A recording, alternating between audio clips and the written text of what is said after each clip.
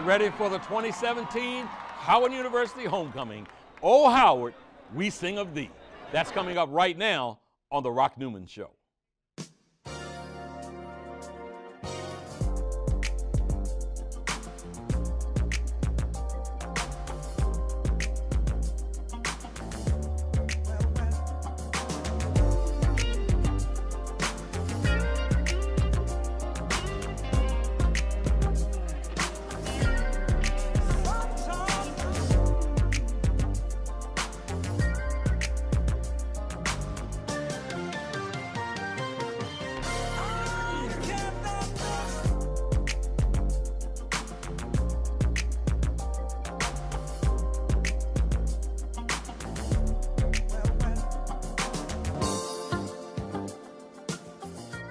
Welcome to the Rock Newman Show from the campus of historic Howard University, located in the nation's capital.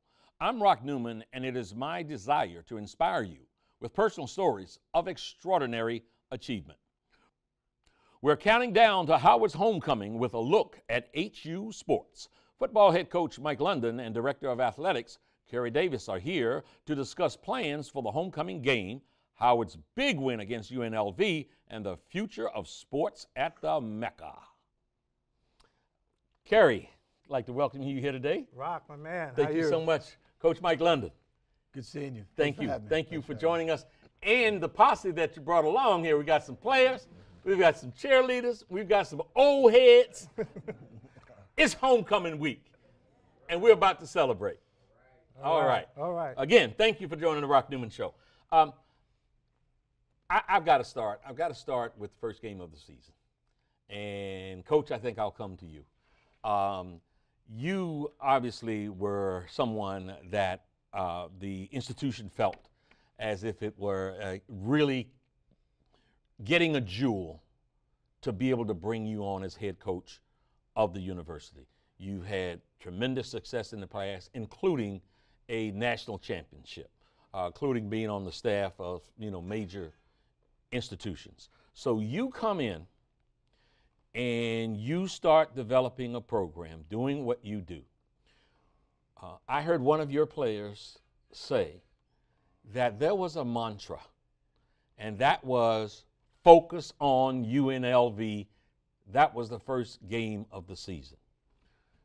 Tell me a little bit about what you as a coach did to try to prepare your team to travel cross country, go to UNLV, one of the bigger schools, and to have an idea that they could compete. Sure. It all starts with the player's mindset. When I first got there, the first thing I did, I met with every player for, I don't know, maybe 30, 40 minutes. We talked about what their strengths were, and we talked about what the deficiencies were. And what I learned, there was a bunch of young men that wanted to achieve on the field, in the classroom, in the community. That kind of lined up with what I believe in anyway. So we talk about a mindset, changing the culture. We talk about standards. Our standards are go to class, show class, and treat people with dignity and respect. It wasn't football talk. It was just about who they were, what they wanted to be, all the things that they could be outside of just being a football player. So when we got to that point, we started talking about mission possible kind of being our statement about, if you measure from goal line to goal line at Green Stadium and measure goal line to goal line at Maryland, Michigan, even at UNLV, still 100 yards. And so all that matters is what happens between the white lines. And so our approach was just taking care of ourselves. Maybe a lot of people out there didn't, believe in what was going on, or as in no one. No one. As in no one outside of those lines at Green Stadium believed that you had any chance. Yeah, it was at first kind of a we, ours, and us mentality and approach, that the only ones that can change the fortunes are the ones that have bought into us. Dr. Frederick, Kery, and a lot of supporters and stakeholders, but the players themselves. The only way we change things is we change our outcomes. And so there's a dedicated group of seniors that were here.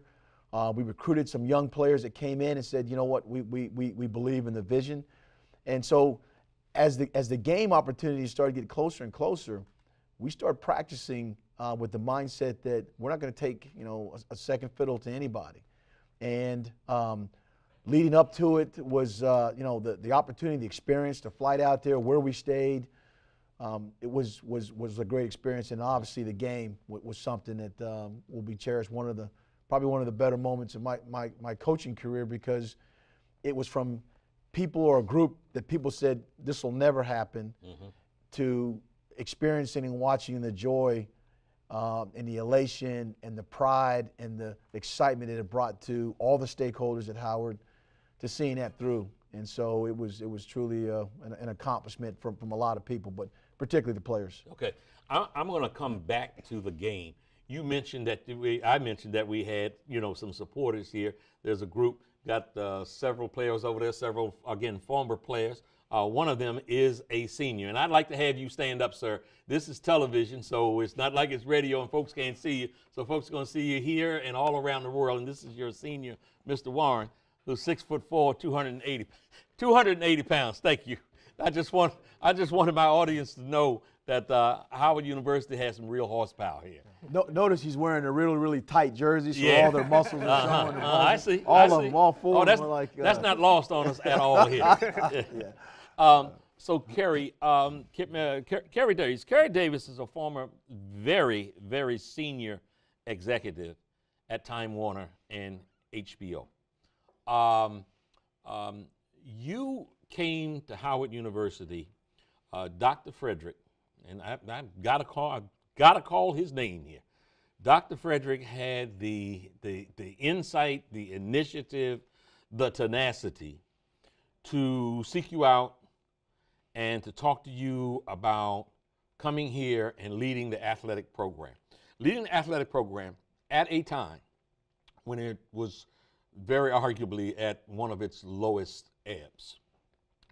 So I want to ask you a couple of questions. One, what was it that convinced you that this was the right thing for you to do, to come into a program that was at such a low ebb when you had just left a mountaintop in your career?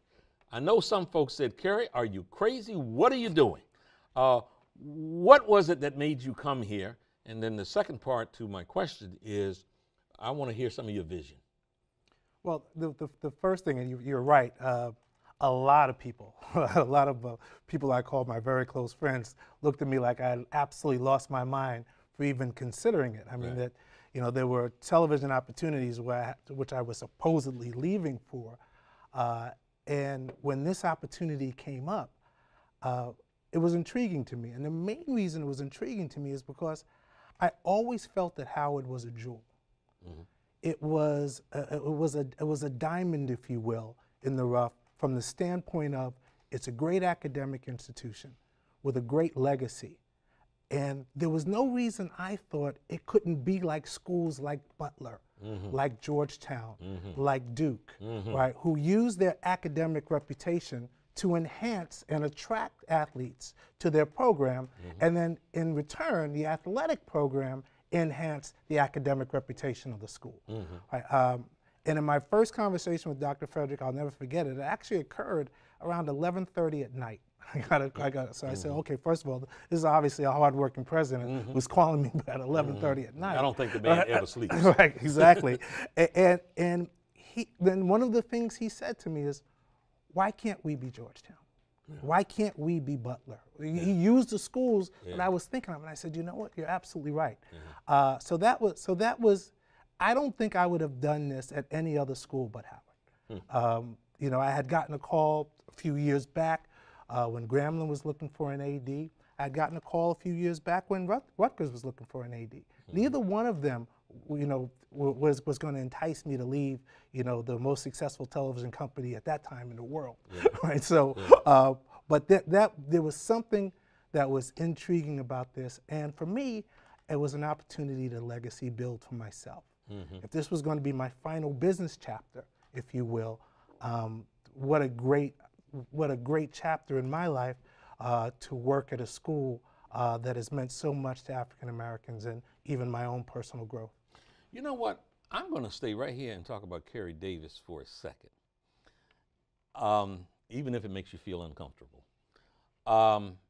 You left HBO in 2014. And you were, as I said, in the hierarchy, the highest hierarchy of the sports department. I was a senior vice president. Senior vice president. And since that time, HBO Sports has tanked. You said that, I didn't. So now, when a player gets traded from a team, there's always the question of, do they still want that team to do well? Do they find a measure of satisfaction in saying, well, if I was still there, you'd have been doing better? I'd like to get your thoughts on that. That's an interesting question. First of all, I still want HBO to do well. I'm a major stockholder. I got, when I left, they gave me a lot of stock options. And Okay. so sure, I want Time Warner and HBO to do very well. There's some inducements for Exactly. I'm rooting for you guys. But also, I still have a lot of friends there. I mean, and I don't consider my departure in a vacuum. They basically replaced the entire senior staff, myself, Ross Greenberg, Mark Taffet, and I thought the three of us had worked very hard and very well maintaining HBO's position in the sports world as the primary storyteller in television. We certainly had enough Emmys to prove it, and also the leader in the boxing franchise, and we certainly had enough awards in that category to prove that as well. So so it wasn't just my leaving; it was a departure of all of that senior staff. I will. So I would never take any credit for that alone. That being said, I still have a lot of friends there. I wish them well. Every now and then I'll call up and say, hey guys, I know you don't. There's no reason to listen to me, but you may want to think about X.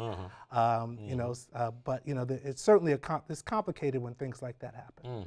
Okay, a very gracious answer. Appreciate it. Okay, so now you come into Howard University.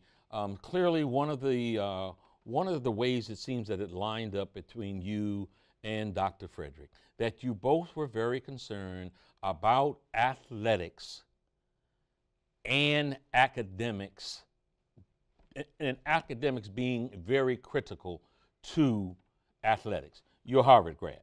No, Dartmouth. I'm sorry, Dartmouth, Ivy League. Right.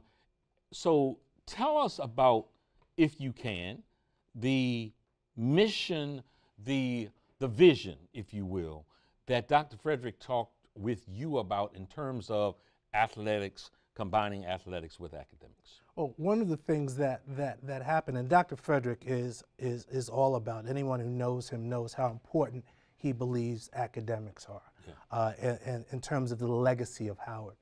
And one of the things that when we first started having our initial discussions and looking at the athletic programs, we had 5 teams under APR sanctions, right? And so under, if you will, consider it academic probation, if you will. That's a shorthand way. I don't want to go into that. All right, so we had 5 teams that were under academic probation. So the first thing, as we were talking, I said, well, if our vision is that we're going to use academics to enhance our athletic program and vice versa, then we have to be who we say we are. We have to be that academic institution. Now, he's working on that, and he's done a tremendous job of working on that across the university, befitting our growth in the rankings in U.S. News and World Report. But the athletic program also had to reflect that. And so that was one of the first things we got to work on, is making sure, and we replaced the academic and the compliance staff to make sure that we were who we said we were from an academic standpoint before we did anything else athletically. There's so much, Coach, I want to talk to you about. Before I come back to you, I want to see if we can get the microphone over to Bruce Williams here in the red shirt. Bruce came into Howard University in 1970, graduated in 1974, kicked around the NFL for just a little bit, and then went on to become a business titan. Bruce is now president of the Bison Express. Bruce, tell us about the mission of the Bison Express and what kind of difference you see in terms of interest and enthusiasm, having Kery to come on and then with Coach London coming in. Rock, thank you. Bison Express is the booster club for all of Howard University athletics. We're organized and chartered by the university to fulfill that mission for the university. So one of the ways I could tell that we're progressing, and you asked what is the interest in the athletic program, is membership is up 1,000% in the last couple of years. Part of that is due to that's sure heading in the right direction. Absolutely, up absolutely. 1,000%.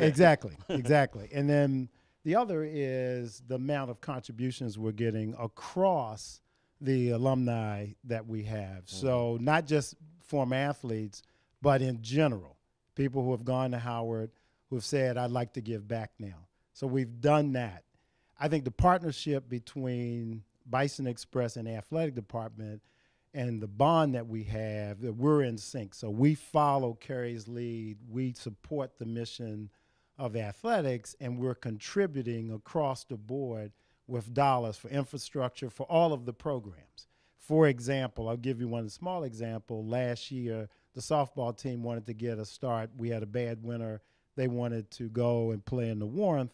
They raised some money. We provided the other funds so that they could go to Puerto Rico and play and practice. And the result was I think they probably had a threefold number of wins last year. And those are the kinds of things that Bison Express does for the university.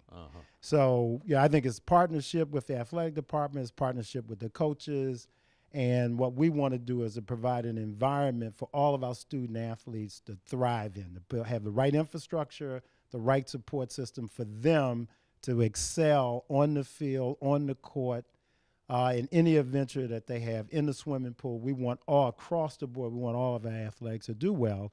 And we also support the cheerleaders, and we provide uniforms for them as well as the marching band. Sitting next to Bruce is Haywood Corley, a former member of the same team that Bruce played on. And down here, this older gentleman over here on the corner, that's Bill Ritchie. Bill Ritchie, as much as we've been able to determine, was Howard University's first track All-American.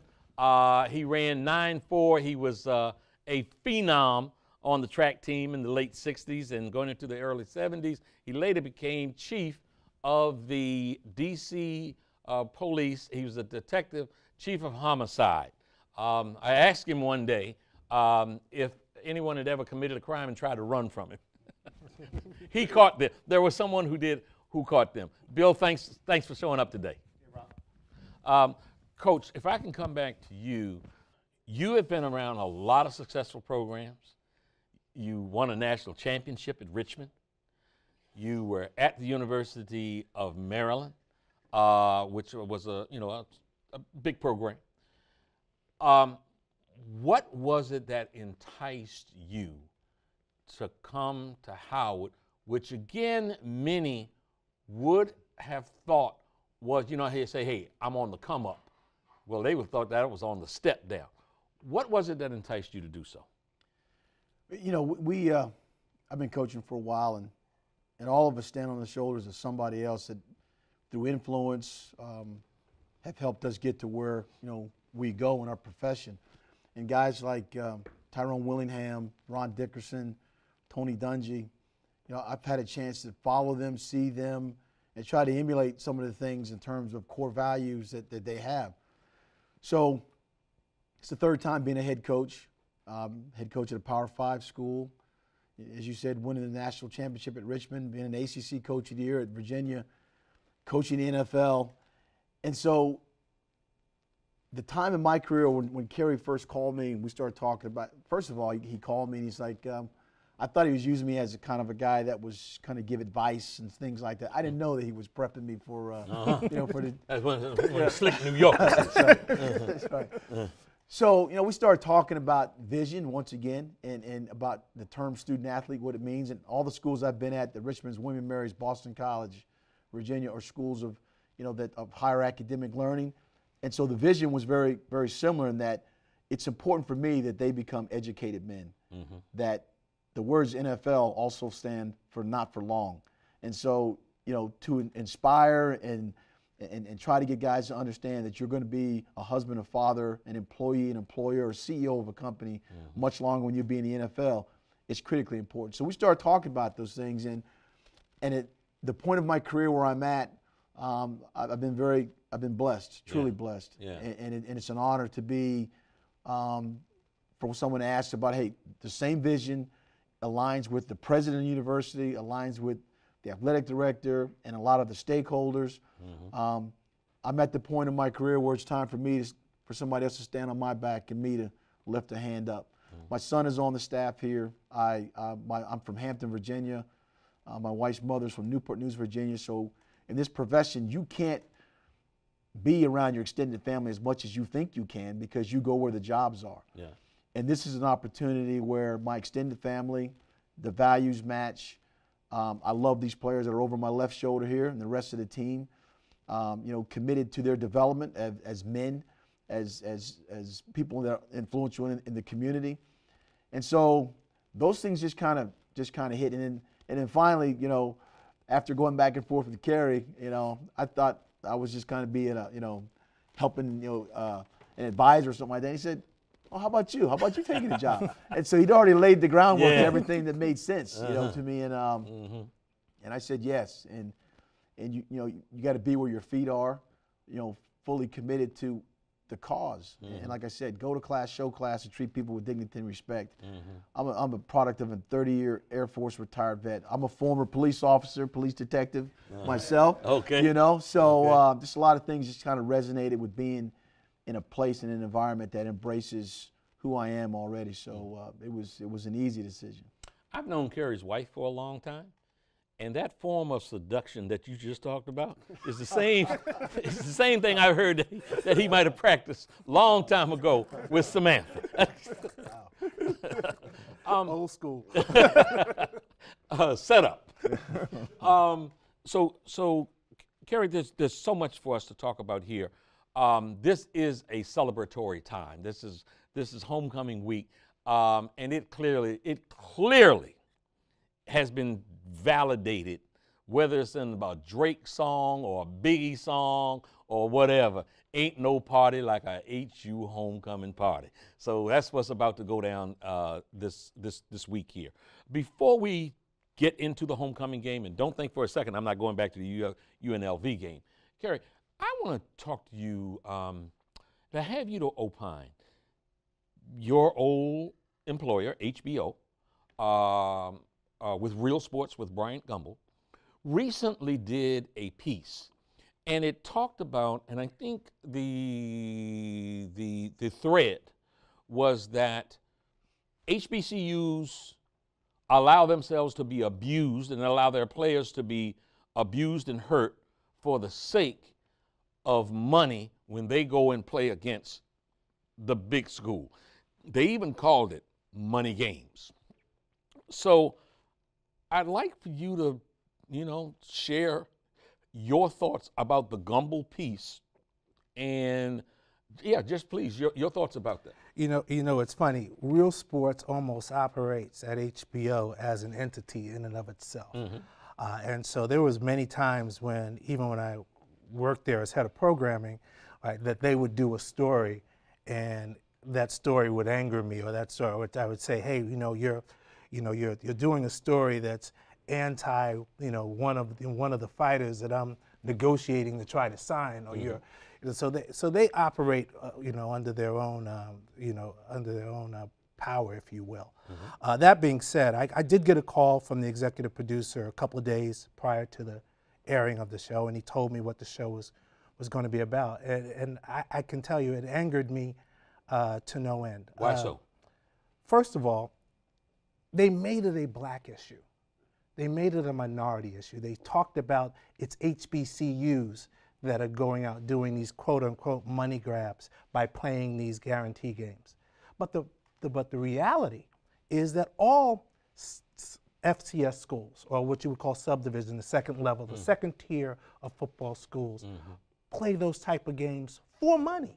Yeah. Right. I mean, that's that happens all the time. I'm sure, Coach, you played those games when you were at Richmond. Those games are played frequently. And yes, the money is used to, in effect, subsidize the operations of the football program. Sure. I get it. but it's not fair to say that that's only a black issue. The second thing is, a lot of our team looks forward to the opportunity, right, to play at a Maryland or to play at a UNLV, right, where they know there'll be scouts there, where they can showcase their talent.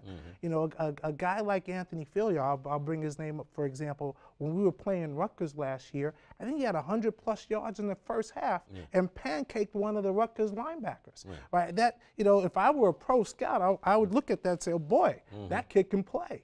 Right? So it was an opportunity for our young men. So I thought it was short-sighted, and actually I told him I thought it was racist. Oh, short-sighted and racist. Yeah. Yeah, it was not well researched. How was that received? You know, I can't go into who said what from their side, but I will say this much: that you know, I think the people in the senior people there know I'm a pretty straight shooter, and I wasn't doing this based on my own Howard bias, if you will. In effect, you know, they even said it on the show. They taped that show a week after we had just beaten UNLV. Right? That, you know, the show aired a week later. Right. Right. And no mention. No, they did mention Okay. it. They mentioned it in the wrap up with Bryant, and the producer said, "Oh, that's an outlier." I said, "Well, those outliers happen all the time because A&T just beat another team." Speaking of an outlier, and I don't even know how I missed that last piece that where you said that they mentioned it. Might have been the puppy's fault, but speaking of an outlier, they used an example of someone getting injured, running into a kicker. Yes. And made that sort of a spoke in the wheel of them trying to tell that story. Well, that's why I thought it was a completely biased piece. I mean, again, it was a wrap up of a game. I can't remember which team it was. They put in one of their walk-on players.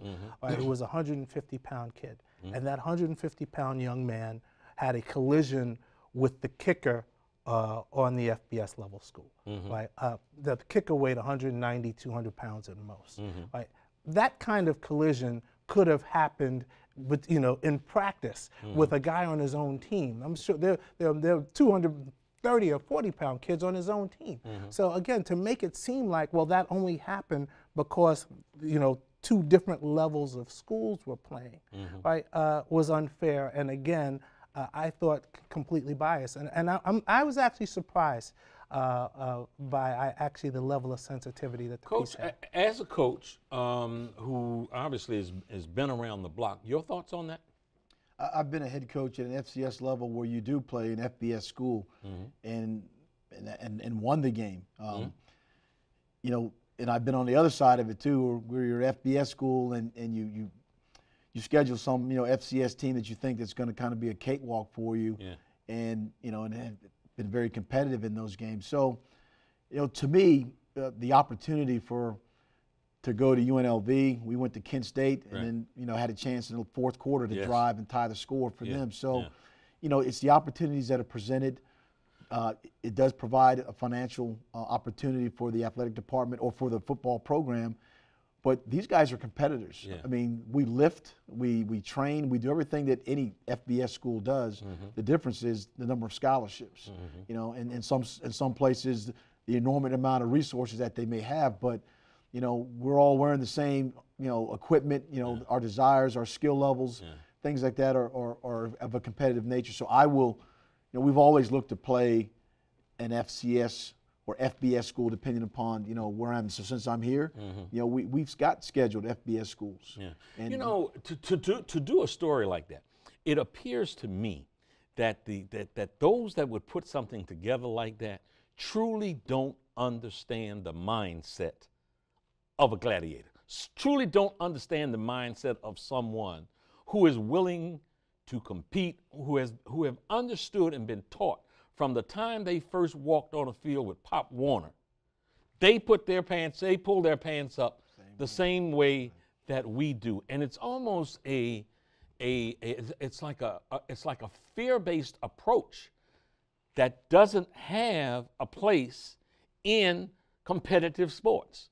You know, now I'm certainly not an advocate for going out and, getting, people who might not be prepared or undersized or whatever slaughtered. But again, as you say, you've been on both sides of the coin, where you had a team that wasn't supposed to win, and they did. And perhaps, and plenty of times that there are major schools that pick a patsy like UNLV did in 2017, but the patsy didn't show up. Some players showed up. So let's go to the UNLV game. You're there. You know universally that the experts, the odd makers, the bookies, and everybody else have you as a 43-point underdog. A 43-point underdog. That's 6.5 touchdown underdog. When you marched out of the tunnel, when you went out on the field, did you think you could win that game? Definitely, without a doubt. We didn't run out on the field. If you notice, we locked arm in arm and we walked out on the field. I mean, so the mindset, again, this is going to be a collaborative effort. We know we had some fans there, some great supporters there, but we know we were going to be inundated with their crowd. It was their first game, home game. And so it was, it was a pageantry that it was in of itself. And so, but people forget that a football game is getting ready to get played, and so the way we train, all this thing led up to from the summer. I can tell right now that one of the things that I know that's changed the complexion or the course of the program as we move forward is the ability for guys to go to summer school. Mm-hmm. And that's a significant issue, because if you're in summer school, you're taking some classes, you're boosting your GPA, mm-hmm. Your strength and conditioning coach is around you, and so it provides an opportunity as you go into your preseason camp, mm-hmm. that you're bigger, you're faster, and stronger. Mm-hmm. And so sometimes the mismatches of who you're playing at FBS school sometimes is minimized, mm-hmm. But I just knew from the standpoint that they didn't have a lot of film on us because we were a new team. Yeah, our schemes and our systems. Yeah. But I knew that those guys right there, that they'd run through a wall and play anybody. And so as the game played out, the ups and downs, the highs and lows, we were fortunate enough to win and watch that celebration. Yeah. Was well, before we get to the celebration for the win, I really kind of want to get into that game a little bit. I want to get into the game, and we can kind of move forward past the first half, and to come out and where, again, this team, if the sense was, the first half was competitive, UNLV took you guys too lightly.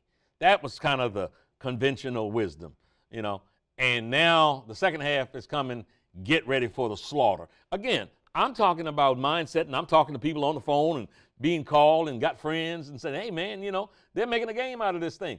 And diehard lovers and supporters of Howard University athletics were resigned that that's what's happening in the first half. They'll get the butts kicked in the second half. And so it was a bit of seesaw. So let me ask you, during the game, during your in-game coaching and communicating with your staff and players, were there points where, once again you went up and then UNLV went up? Did you go to individual players? Did you go to individual staff players? What were you doing as the head coach to keep everybody focused on the goal to win the game? During a competitive game, it's a seesaw back and forth, and as you said, but one of the things was on the sideline, our sideline, like, again, these guys behind me, we're talking about, Coach, we got this. It was amazing the amount of just not only pride, but just confidence.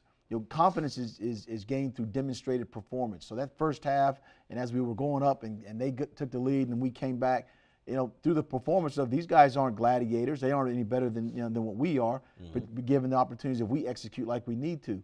So it was more of the players saying, Coach, we got this. It was unbelievable. And I think that speaks to the mindset of now, where we are now. We've played, in 6 games, and in all those games in the fourth quarter, we've scored points, we've played better. And And that's kind of the mindset now. It's a mission possible mindset. It's a can-do mindset. You take that on the field, you take it off the field. You take it with you wherever you go. And so when you're building a culture or changing a culture like that, these guys believe they can win everywhere. Last week, it was tied up, and before, they were on the 1 yard line or whatever, getting ready to go in. Ball bounces, one of our guys picks it up and runs back for a touchdown. Yeah. We go up 17-10. Yeah. That's the kind of mindset that you have instead of like, oh, here we go again, every time something negative happens. Yeah, yeah. You just mentioned something, someone that knows a little bit about sports. Yes, you do, Captain. Oh, by the way, I don't know if the cameras have shown it or not, but here's my leather sweater over here hanging up. I was going to wear it, but I think it shrunk. Or something happened from 44 years ago where it wasn't necessarily comfortable when I tried to put it on. The dry cleaner applied that Krispy Kreme mix on it. That's what happened. You said playing hard and competing well in the fourth quarter. That does not happen without training and conditioning from day one. So testaments and hats off to you for that happening. Something else I want to talk about going back to that game. Obviously, there had to be an all-hands-on-deck effort. Your big tackle, your wide receivers, the cheerleaders. I mean, this was an all-hands-on-deck effort. Everybody on this team putting their shoulders to the wheel. So everybody deserves credit. Something, what got talked about most was Cam Newton's little brother, Caylin Newton.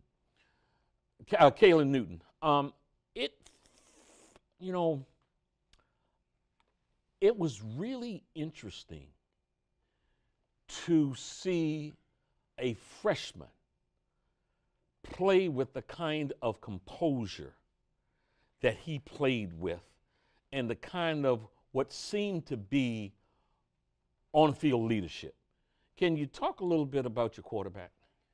Sure. He obviously the name and where he comes from and the ability to have an instant resource is something he enjoys. But very humble young man, very competitive. He's earned the trust of our guys, our coaches, our players. He's one of the hardest working guys, that I know, particularly at the position. He's always in the office, watching film. Yeah. And so he's adopted the culture. Guys like, Howard Warren and Trayvon Hunt, these guys back there, CW back there. They're guys that are older guys that also adopted the new culture. And so the synergy between taking older guys who whatever experiences they've had before and saying, we're going to adopt this new culture and this new staff and this new coach, and taking a younger guy and saying, this is what we're going to be, then that makes for, kind of a bond that we talked about, this whole mission possible thing, we, ours, and us. All that matters is what happens between the white lines on a football field, whether you're at Gwynn Park High School or Green Stadium. All that matters is what you do between the lines, and they're all 100-yard fields. So, like I said, it's more than, I can't describe it. It's a mindset. When you come in our meetings on Friday nights when we're talking, getting ready to play games, in the locker room before a game, at halftime, it's a whole different culture and mindset. And maybe you need to talk to one of the players about describing it, but that's an impetus towards competing in everything we do. And they know, after practice yesterday, some guys didn't go to class. We spent some time with some extracurricular activities, like rolling about 100 yards for not going to class. So those things are the constant message that's going to be talked about here, a can-do attitude. Yeah, I'll tell you what, Mr. Ritchie, since you're the fleet-footed one, can you hand the mic down to our wide receiver right here? You said talk to one of the players about the mindset. One, in your classification now. Oh, I'm a senior, sir. I'm a senior. Huh? I'm a senior, sir. And what's your name? Guy Lemonnier. Yeah, okay. So, two things. The mindset that he's talking about from a player's perspective, can you tell us what you feel different about this coach and this time versus past years? We knew from coming in from day one when him coming in, it was about showing class, going to class, treat people with dignity and respect, and the mission was possible. Whatever he said, we did, and we knew we could accomplish anything we could. You know, it's often been said that the greatest actor always has his greatest performance when he gives himself to the director. So I think I hear you saying you guys are giving yourself up to this guy's leadership. Absolutely, we know that we wouldn't be successful without him, and we won't do anything without him. So we know we just hand him the ball, we do what he say, and he trusts us to get it done. Okay. I don't mean to put you on the spot, but since I got you on the spot, let me ask you this. You're a senior, and you're going downfield, and when it's time for you to catch the ball, it's being thrown to you by a freshman. How much confidence do you have that that freshman quarterback is going to do what you need to get done to be able to pull it in? 100% confidence. I mean, we don't really call him a freshman; we call him our quarterback, and we know he's going to get it done. We work. We stay after practice. Before practice, we do what we have to do. We tell him all the time he don't got time to be a freshman. We're trying to win right now. Hallelujah. Thank you very much. I was at the UNLV game. I mean, at the North Carolina Central game that you guys lost. When he threw the touchdown pass in the second quarter, I thought I saw in that particular play truly the future of Howard University football, because folks were flying by him. I mean, they were on him, they were after him, and there was a cool, calm, collected guy that stayed focused and then let it rip 40 so yards downfield under ultimate pressure. Actually not what you see often from freshman quarterbacks. So with him in that position, talk to me a little bit about how you feel about the future of football at Howard University. Sure. You mentioned the North Carolina Central game. I got a nervous tick in my eye because you started mentioning that. But that was one of those situations where we got down there close to the goal line, and Kalen went up, got a vicious hit, came down and got up. Didn't say anything, but gave some mannerisms like, I'm here all day, you can't hurt me. Unfortunately, it drew a 15-yard penalty. Yeah. So as I told Kery, I think I called Kery, I don't know, venting, but I said, the good thing about it, the best thing about it, he's a freshman, yeah, and he didn't know what he doesn't know. Yeah. But the bad thing about it, he's a freshman and he didn't know what he didn't know. But, at the same time, can I stop you right there for a second? Yeah. My daddy told me that a dog never got hit twice by a car. That if he run out on the road, the car either kill him, so he's never gonna get hit again, or if he survived, he never gonna get hit again. Right. I want to know, as a diehard fan of Howard University, all things sports and all things out, that he learned his lesson on that one. Let me tell you, he did, because in the Delaware State game, right before we scored one of our, the fourth, fifth touchdown, he was running an option, and they came up on him, and he pitched it, and they clobbered him. I mean, they were all over top of him. Right. And I was just waiting for him to, get up and start doing his antics again. He got up, and he ran over to the sideline and celebrated with his teammates. Yeah. So to me, fool me once, shame on you. Fool me twice, shame on me. Yeah. And so I think he got it at that point that, when you're a quarterback and you touch the ball 100% of the time, then you're responsible for it, for the fortunes of a lot of people. So there's a level of maturity that he's gained through the games that we played, and having leadership like the guys behind, because they're all older guys. Mm-hmm. Then when they speak to him, not only on the field but off the field and other situations, then that bodes to the maturity that he's having. Mm-hmm. Mm-hmm. Kery, we've got to talk about, and we'll come back. Still got a little more football. This is homecoming week. The Morgan Bears are coming to town. We setting some bear traps? I think we got something. Okay. Look, very exciting news about a left-handed point guard that's coming to play for the Bison. Can you talk to him?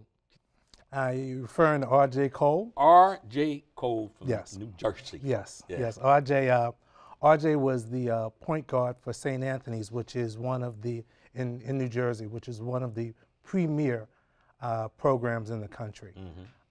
And we were lucky to get in on him early.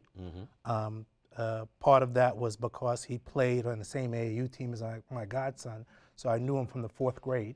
That helped. Okay. But also too, More long-term seduction. exactly. Okay. But also too, one of the things that was critical to RJ coming here, and quite frankly, I never used it, or I should say we, coach or myself, never used it in any conversation with his parents or him. He was interviewed on television, and he said, they asked him, well, why'd you choose Howard? He had, 20 offers, including Georgetown and Virginia coming in late. And he said, I chose Howard because in these social times, and political times, where there's so much uncertainty, I thought what better place to be than Howard, right? Around people who look like me, right? Who I would feel comfortable with, who are family, and may espouse many of the same political and social views that I have.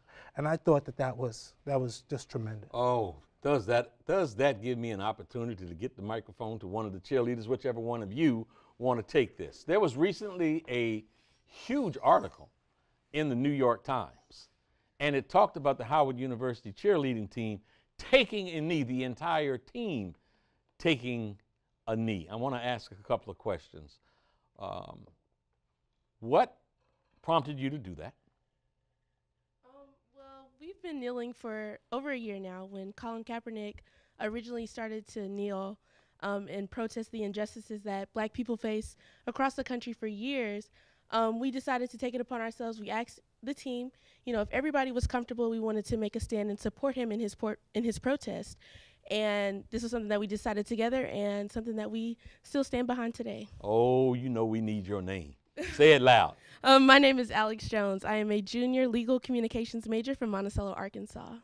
From Arkansas? Yes, sir. Okay. Tell me this. What do you see your role as in helping the teams achieve their goal? Well, being cheerleaders, we're kind of like we're their cheerleaders. We're their spirit guides almost. Whenever the guys are down, we want to be there. We're right there on the sidelines with them, supporting them right there in their ear. You can do this. You got this. You want to keep going.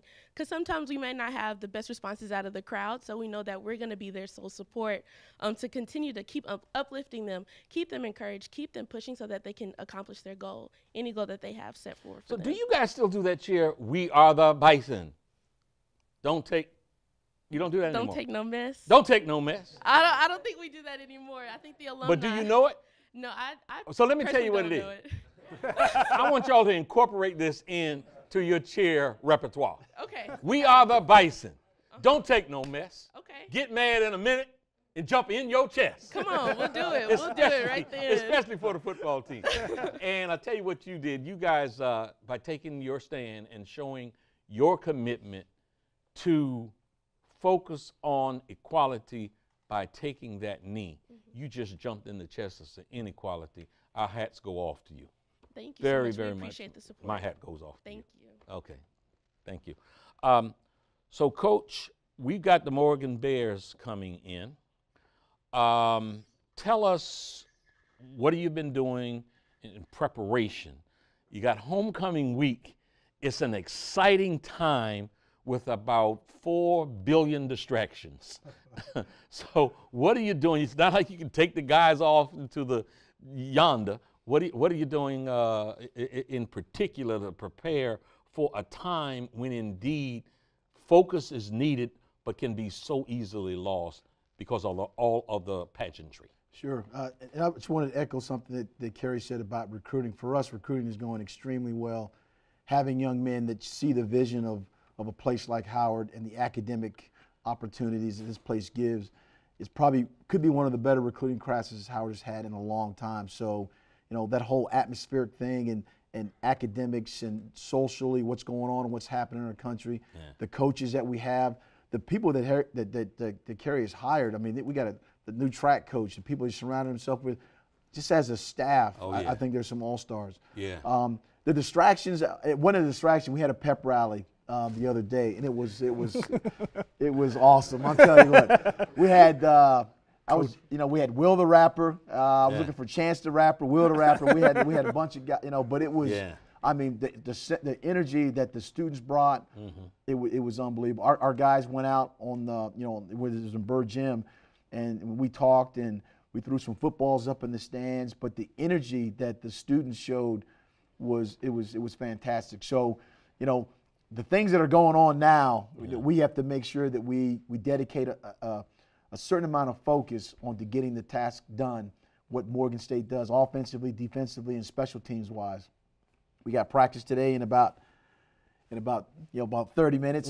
So all those things are something that it's inherent to a homecoming weekend. But again, we want to win and we want to prepare to win. Kery, let me come back to you. Can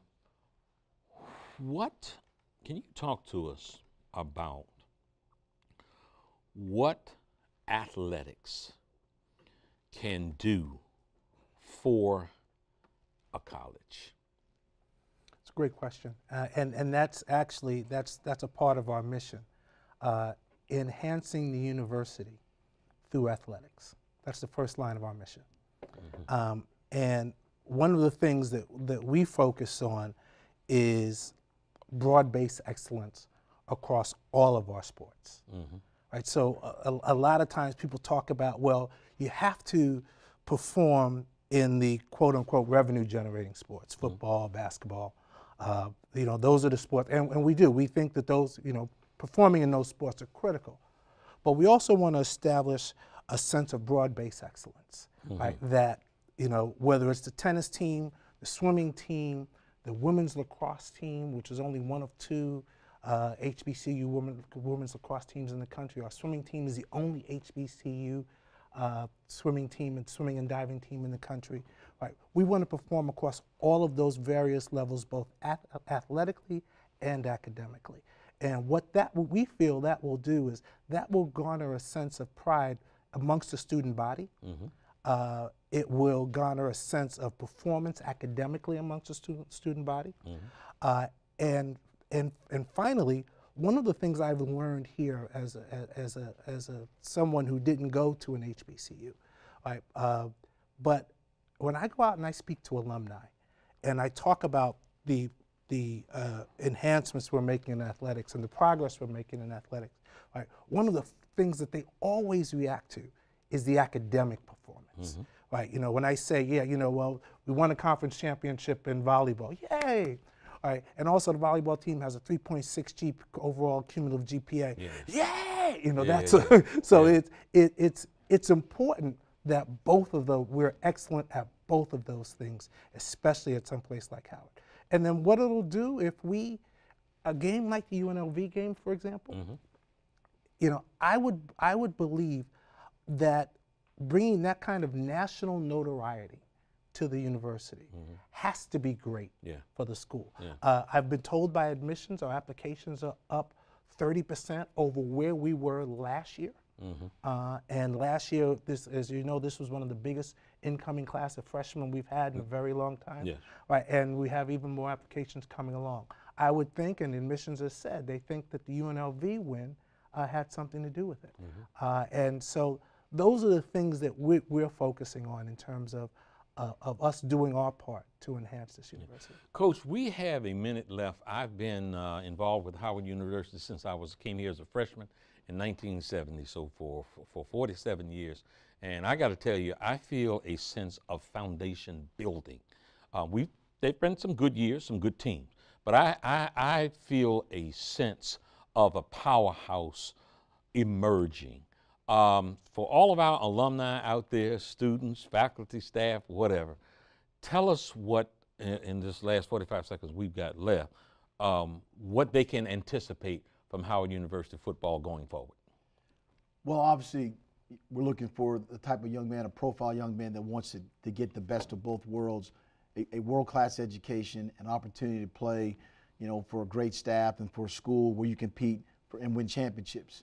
On the back of our helmets, we celebrate the 1993 championship team. We understand you can't know where you're going unless you know where you've been. Yes. And so we recognize things that have happened in the past, but at the same time, there's a new future, there's a new vision in moving forward for the program to bring honor and integrity to these gentlemen that are back here, that have played here, and to you as a stakeholder in the university. Dr. Frederick and Kery Davis and everyone that's involved, we want to take this to another level. Okay. Thank you so much. Thank you guys so much. Everybody over there, thank you so much for coming. That wraps us for this evening. For more information on this program or any other program produced by WHUT, go to WHUT.org. Goodbye, God bless, and have a great homecoming.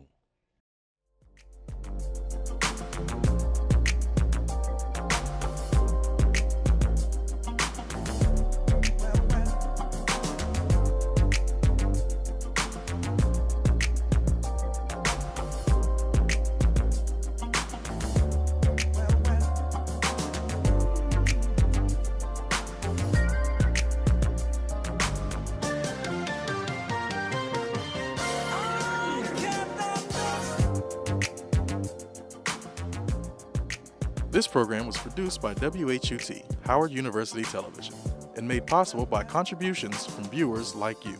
Thank you.